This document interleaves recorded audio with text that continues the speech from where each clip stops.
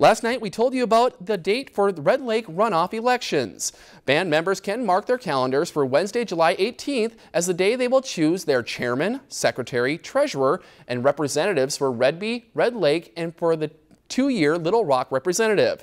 We have a correction to make. Last night, we said both Little Rock representatives will be in the run for in the runoff election, when in fact four-year term Representative Adrian Bolio won the race back in May with over 50% of the vote. Representative Bolio was sworn into office back on June 12th. Now, for those in the runoff election, polls are set to open at 8 a.m. and will close at 8 p.m. If you enjoyed this segment of Lakeland News, please consider making a tax-deductible contribution to Lakeland PBS.